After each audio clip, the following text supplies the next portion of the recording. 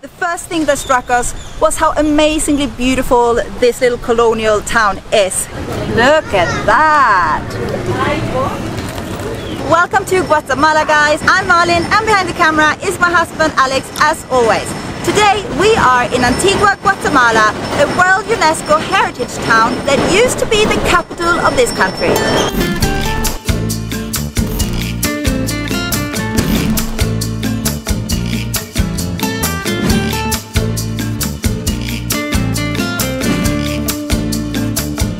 Guys, we didn't do any whatsoever research about Antigua Guatemala before coming here. When we arrived in the taxi a couple of days ago, the first thing that struck us was how amazingly beautiful this little colonial town is. We were so amazed by the pretty buildings and we felt super excited about being here. Having been here for a couple of days, we have noticed that it's not really budget friendly. You will mostly find upscale restaurants, cafes and museums that will charge you money. There is not much that is for free here, to be honest. Antigua Guatemala is built on top of a big fault line. There are many volcanoes around and occasionally there are some really big earthquakes, and one in 1773 really stands out, which destroyed much of the town. But what's left of it you can still check out. You can go and see some of these ruins.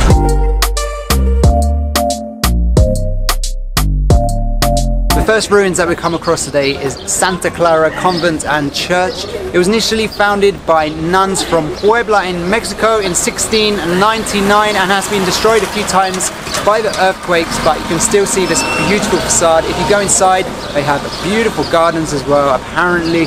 However, as we're doing a completely free walking tour today, it's not in our budget and it actually cost 40 quetzal.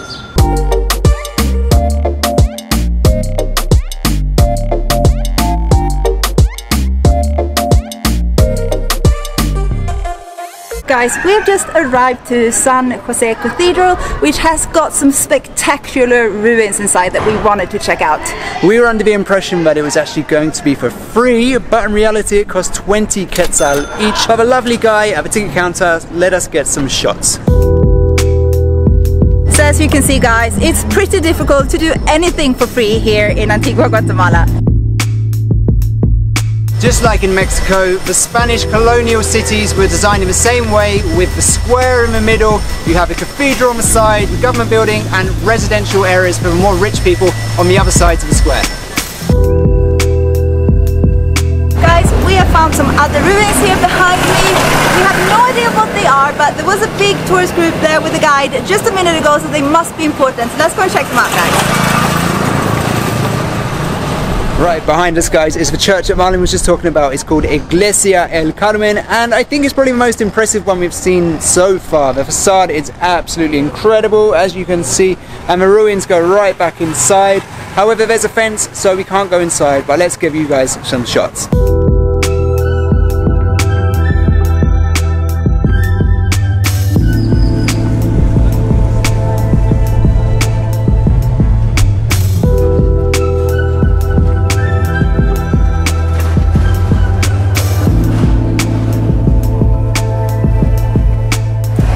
Another one that costs money, guys, 40 quetzal per person, so not on our free walking tour. Let's go back out. So what are you going to do instead then, Alex?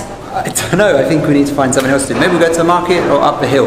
Let's see what else we can get up to. Guys, if you're budget travelers like we are and are traveling long term and are trying to not spend all of your money, then Antigua Guatemala might not be the place for you, unless you're fine with just seeing all of the attractions from the outside. So of the 4 ruins that we've been to so far, 3 of them you could go inside, and the total amount of the 3 ruins that you could enter was $25 for the 2 of us so far. With the risk of sounding a little bit negative, I just want to point out that there are so many cars here. The streets are so pretty, the buildings are amazing, but they're all covered with cars parked along every little tiny street. Now we're really looking forward getting out in nature, which we're going to do tomorrow. So if you want to see something else of Guatemala, that will be in our next vlog. Guys, we have arrived to the Santa Catalina Arch, or as it's called in Spanish, El Arco de Santa Catalina. This is probably the most famous landmark of Antigua Guatemala. Also the most famous photo that you will see when you put in Antigua Guatemala in the Google search. Behind the arch, there's this beautiful backdrop of a volcano. Unfortunately though, it's really cloudy and hazy over that side, so we won't be able to show you guys. So right here guys, we have a very interesting scene, lots of different parts of Jesus' life by the looks of it. Over there he is carrying the cross, over there he's being helped by some people, and then right over there you have the Roman guards looking out for him. Something very peculiar, guys, that surprised us a lot about Guatemala, and actually Mexico in some places as well. There are tuk-tuks here, rickshaws, and it seems like they are imported from India. Not what we expected to see here in North America and Central America. How do you know they're imported from India? Because Alex read something on the back of one the other day, the brand I think. What did you read? Bajaj. Apparently that is Indian, I have no That's the idea. Indian brand you see everywhere in India, Bajaj, B-A-J-A-J. If you are an Indian viewer, because we know we have quite a few of you, is that Indian? Are we right? Guys, we've just come to the part of the town where they seem to have their only street food, so we think it's time for a little snack.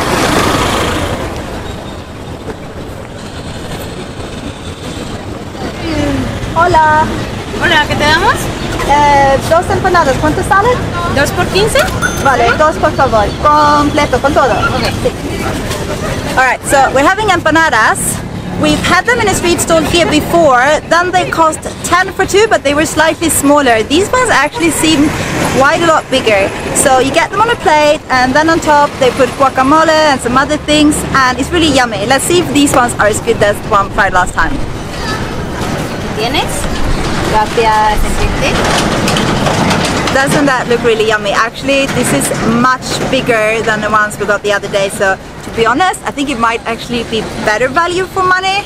So I'm gonna have to pay the lady now, and then we will see you guys eating this. Now we've come to our favorite part of vlogging, guys. It's time for a food review. We're not very good at this, but we're trying our best. The most important thing is that we enjoy what we're eating, and I'm quite sure that I'm going to enjoy that. Don't know how to start because it's pretty big, and like everything that you eat in this part of the world, I used to say this about Mexico, it's gonna be messy because you're eating with your hands. Look at that!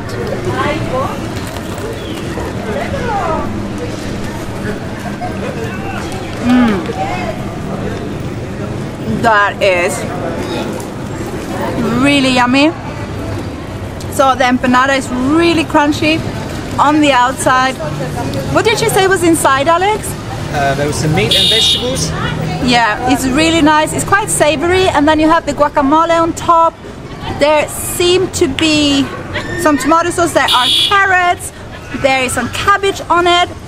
This is turning out a whole meal. I thought we were just gonna have a little snack. We were planning on ending this video behind me here up on the hill at a place called El Mirador de la Cruz. In English that means the cross viewpoint. From up there you get a beautiful view of the city and the surrounding volcanoes, and you can also get a nice sunset shot from up there. However, it looks sunny now, feeling me, I got the sun on me, but behind Alex over there it's all cloudy and hazy, and you haven't been able to see the volcanoes all day. So instead of going up there to end the video, we're gonna make one more stop in this video. We're gonna head to the local market, and you're gonna see what that is all about. It's a huge market, and I'm sure that you guys will like it because we love it. But if you guys want to see some volcanoes, don't worry, because the next video is all about volcanoes, and you can see a little preview right here. Currently the most exciting part of looking at this volcano. There's some lava running down on the side of it.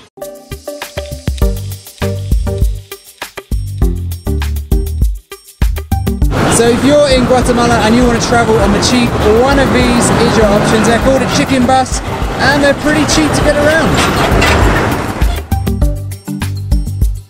Alright then guys, we have arrived to Mercado Antigua. At the first glance it looks like it's just one long street, but once you get further in you realize that it's huge in here. There's an outdoor part and an indoor part, and indoors you get completely lost. You will have no clue where you're going.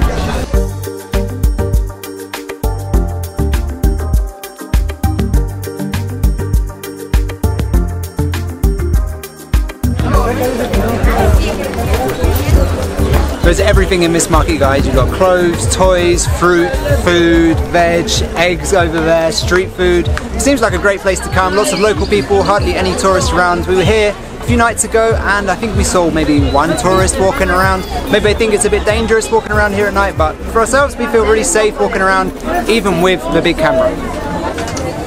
There's a type of fruit that I've been wanting to try for a while now, since we were in Mexico and here in Guatemala, and it's called mamey. We've never tried it before and we saw it a few nights ago when we were in the market, so we're gonna have a look to see if we can find one now. I think I have found it, guys. It's that fruit over there. It's got brown outside, brown skin, and then it's red on the inside. I'm gonna ask them if that is what it is, alright? Hola. Hola. ¿Eso es mamey? No, zapote. Zapote. It's not mamey, it's zapote. Zapote es como un tipo de fruta. Es fruta. ¿Es dulce o como es el sabor? Es dulce. Do you want to try that one instead then? So no mamey, zapote. Zapote? Zapote instead. ¿Cuánto vale? 3 por 10. Y si quiero solamente comprar uno para probar, 5. Is that too expensive, you think, Alex? 4 podría ser. 4? Okay. Okay, let's buy 1 for 4. Quizá, how much is that, Alex, approximately? About $50. $50. Look, I have no idea what it's supposed to cost, but we really wanted to try something different. And this is also fruit that we've never tried before, so let's go ahead. Okay, una. ¿Se puede cortarlo para nosotros, para lo probamos aquí? She's gonna cut it up for us, so we get to try it right here.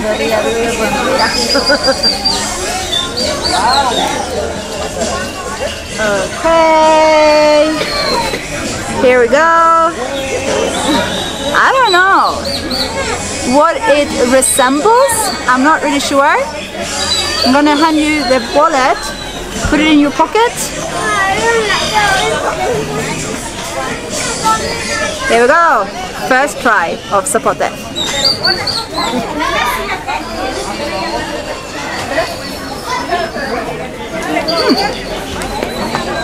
Maybe like a mix between pear and custard apple. It's quite nice.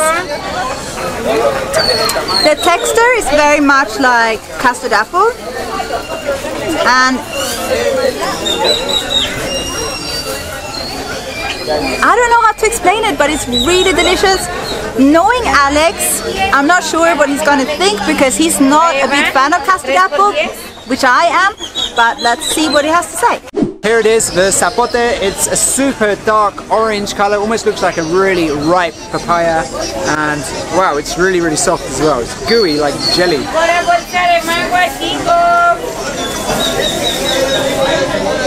It feels very tropical. I don't know if anyone's ever tried a Sharon fruit. I don't know can't remember what it's called in Spanish. It doesn't matter what it's called in Spanish, but it tastes a bit like a Sharon fruit or a tropical fruit. Yeah, it's got a bit of a papaya hint to it. Some people compare papaya to rubbish. I don't, but I guess it's got that kind of flavour.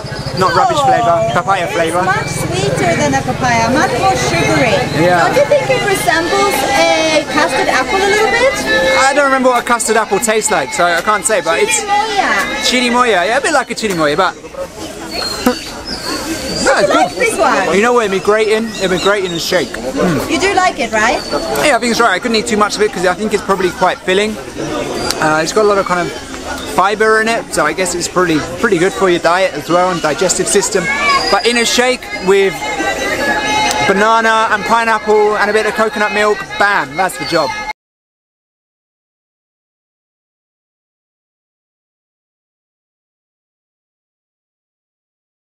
Alright guys, we were planning on taking you inside the market, but as it's quite cloudy and it's getting dark, the sun is going to set very soon, it will be pretty dark in there and you won't see much. And it's really just like any other market that we showed you in previous videos, both here in Mexico and in Asia where we've been before. So we're gonna end it here. So if you liked it, please give it a thumbs up. I can't show you how to do that because I've got zapote in my hand. And please subscribe to our channel if you haven't already, and hit the notification bell button so you get notified when we upload our videos. So also drop us a comment, guys. What did you think of this lovely little town Antigua, and would you come and explore all the different ruins that you can go in and go inside museums as well, or are you like us and like to do things on the cheap? And would you like to try some tropical fruit that you've never had before, like we did now? It's actually really delicious. I really recommend it. Anyways, guys, we're gonna end it here. Thank you so much for watching, and we'll see you in the next one. Bye. And a special thanks to all of our patrons for keeping us motivated and helping us stay on the road. I don't want to hear that ring ring. I don't want to have that ring ring. A large amount of the city was destroyed. But a lovely guy at the ticket. Oh, what kind of... Sorry, got a little bit loud there with a vehicle passing. Here we go.